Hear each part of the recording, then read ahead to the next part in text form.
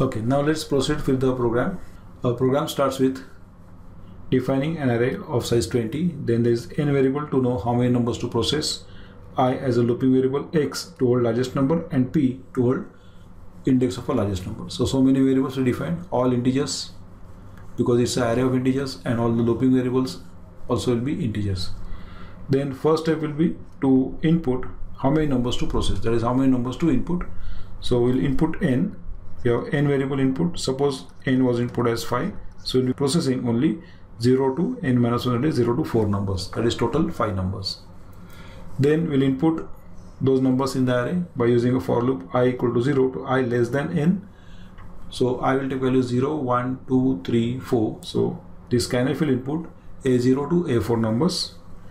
Take an example, the numbers input are 7, then let's say 5, then 10, then let's say 15, and let's say 12.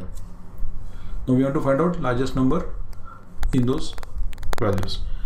As we discussed in the previous session, how to find the largest number. Here we have defined a variable x that will hold largest number, p to hold index. We'll have I variable as an index variable to go through the array. Okay, let's see the logic that starts from here. First we store the 0th number aside as a0, that is 7. Then we stored p equal to 0 in the next step. Then the for loop starts with I equal to 1. In the first step it checks is a1 greater than x. a1 greater than x is false, so if doesn't work, I plus plus goes to 2. For loop condition is true, so it gets inside and checks for is a2 greater than x. Since a2 greater than x is true, it stores a2 in x and also 2 in p, so it stores 2 in p. Then I becomes 3 if for condition is true. If condition is checked, a3 greater than x is again true since it is 15.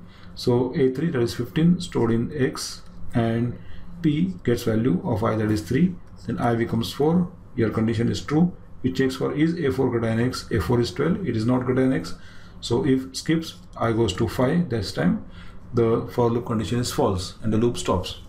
In that process we got largest number 15 and its index 3 aside. Those two values now we have to print as largest number and index. That will do with the common printf command. So after this loop is finished, we'll add two more statements, two printf commands to print x and p. So after loop is finished, I'll go for two printfs. First printf prints me largest number is equal to x, that is 15, and index is equal to p, that is 3. And here the program terminates. Thank you.